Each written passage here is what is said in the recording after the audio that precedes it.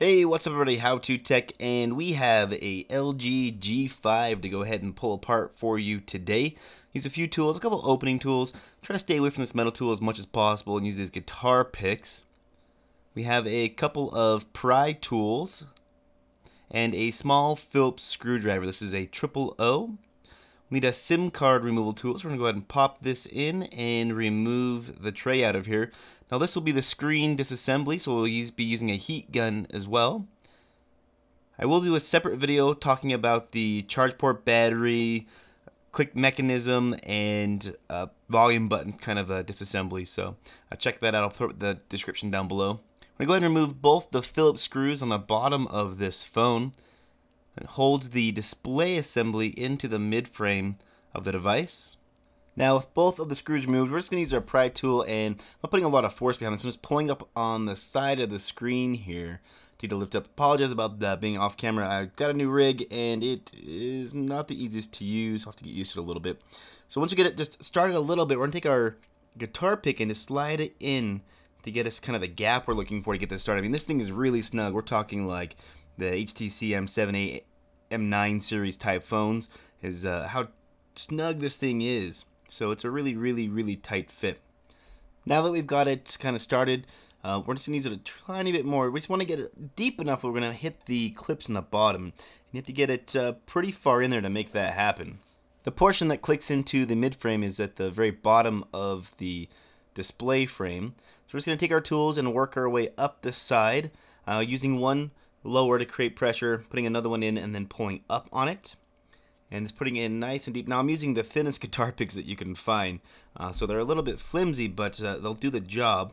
You just have to push them up and down there a few times to get them to unclip where you want them to. Alright, so we've made pretty good progress. You see that we've got a lot of clips out, and I can put my pry tool in and kind of flip it sideways. Once you get to that point, you can go ahead and start working on the opposite side. There's a little bit of a top clip up here. Just want to try to get that as much as possible. Do the same thing down here on this side. Take our pry tool, just twist it a little bit to start that pressure. I am not putting a ton of force on it. I'm just trying to create a gap that I can get my tool into. Let's try to get it started in the side. And this side should go a lot easier for you. You see, we've already made our progress all the way up the side. Now with that done, we can just go ahead and pull the display straight out. Perfect. So now let's go ahead and start taking apart the phone here. We're going to take up all the little cable connectors here. This one's for the display itself. This one's for the rear facing camera, one of them. This is for the front facing camera. Whoops, popped right off. Here's the little guy. Hey buddy. Now we can go ahead and start to remove the screws holding the logic board in. So all these silver screws will have to come out of the mid frame here.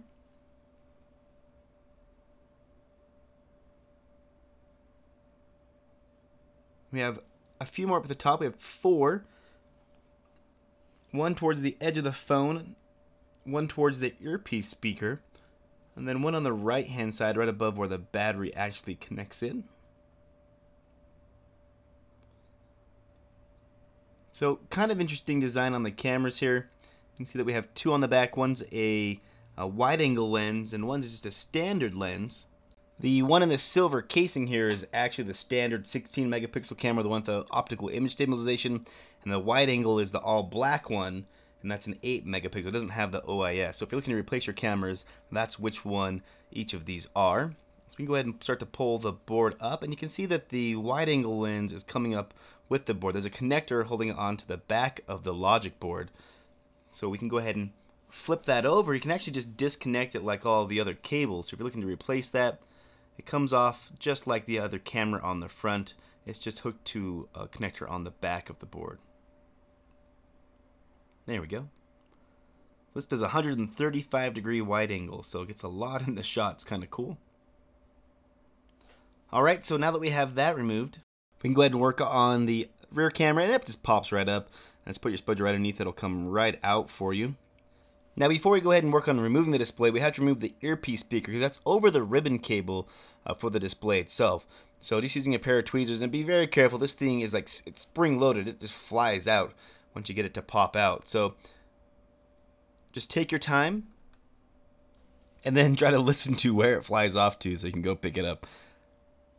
So now that's done, we can go ahead and just pull up the ribbon cable holding the display down. We want to move the display cable all the way up to the very top. Make sure there's no adhesive holding it down. It's nice and open and flappy. Now with that done, we can use our heat gun and go ahead and heat up the display. You want to get it nice and warm, and this is not using double-sided adhesive. This is actually using glue to hold this display in. If you've seen phones like the Motorola glue that's holding the plastic bezel onto the display of the phone, or when you're removing the plastic frame off of the display on an iPhone, it's the same type of glue that they're using on this to hold the display down all the way around. So it's really tricky to get into. So I'm going to try to use a guitar pick if possible, and it's just a no-go. The only way to use and get into this is with a Reassembly tool, in my opinion, at this point. Now, you can do what I just did, which is stick it in too far. If you do that, heat your display up really quick and just push down on it, and then it'll kind of re-adhere itself. So we're just going to take a playing card. Once we've started it with the Reassembly, and just run the card up the side, not going past the black bezel portion on the device. You don't want to go into the actual display. I was lucky. I didn't hit the backlight on this display. I just went into between the display and the liquid optical clear adhesive, or the optical clear adhesive holding the display on. So a little bit of heat and you can actually just re-adhere itself. Now, just using your playing card and going up the sides, and really the goal is to just loosen the glue off. We're not putting it in very far. You can see it's just barely in there, maybe a millimeter onto the side of the display. Once you feel pretty good that you've got all the glue off that side, we're going to go ahead and heat it up again and then work on the bottom portion of the phone and see if we can't go across the bottom.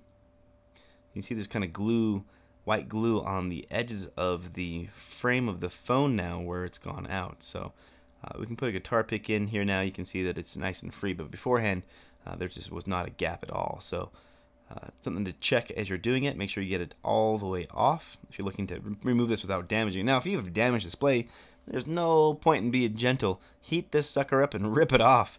You can just use the Reassembly tool or basically a guitar pick. Now, you want to be careful down here at the bottom where I'm heating up now, because there is a piece of bezel that runs across the bottom here, and you don't want to mess that up when you try to reassemble your phone. So something to be aware of. So I'm just going to use my finger to kind of pull up here. You should be able to start seeing a little bit underneath the display. And what we need to do is get our card around the corner and then down at the bottom of the phone. There we go. We can use this to help us work our way down. Now the bezel here is much bigger. It's about twice the size it is on the side of the phone. So get your card in there and really start to pry it up. So now you can see that we have a good working on both sides. When I'm going to pull this to the side, you'll be able to see the actual backlight, the phone. There's that white piece in there. You want to put your playing card in and underneath this. And that'll make sure you don't go into the backlight at this point. Now what we can do is just heat up the opposite side here. And with our playing card already inserted, just run it down the side or back of the phone by the backlight, and that'll help us pull it off.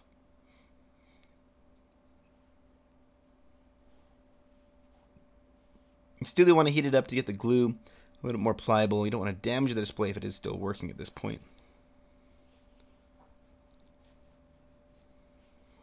Alright, now we can take our card, run it down the side.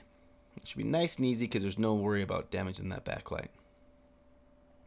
Alright, so now we've got it open pretty far. You can see that it's kind of folding open like a book. Now this top portion you have to be very careful, because this is where the display cable is at, as well as there's actually an antenna cable that's hooked in underneath the top of the display here, some double-sided adhesive, and I'll show you what I'm talking about. I made the mistake of not realizing that it was attached. I don't think I damaged it, but it definitely kind of threw me for a loop when I was first taking the display off. So we're just going to take it and we're going to heat it up again.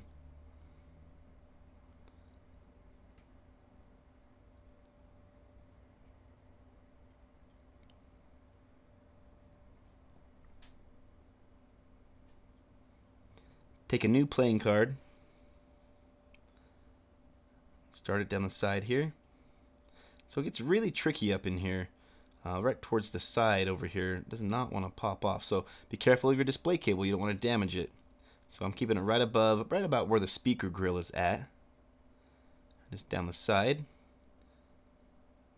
Got really snug over here towards the side of the device.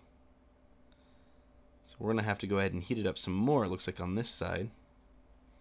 Possibly let's try another card on this side also. See how snug it is.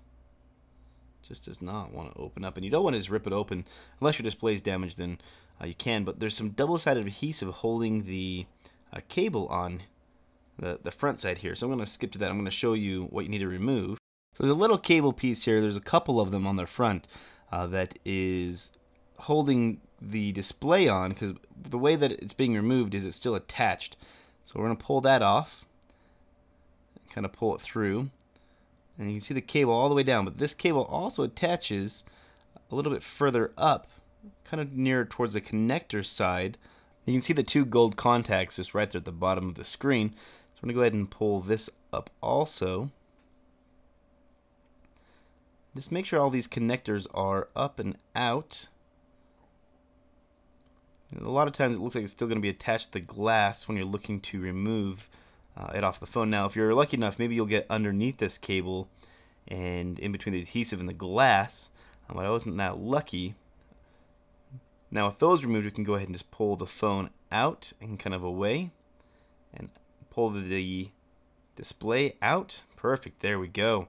So now we have our display, and you can see the cable just running right above the earpiece speaker there also. So now let's see if we jacked our display up at all. Do a little bit to figure out what pins are going to turn this on, but it's actually the two bottom to the left there. And we're looking pretty good there now. I don't see any rainbowing on it, and my little mess up down there at the corner seems to be all right.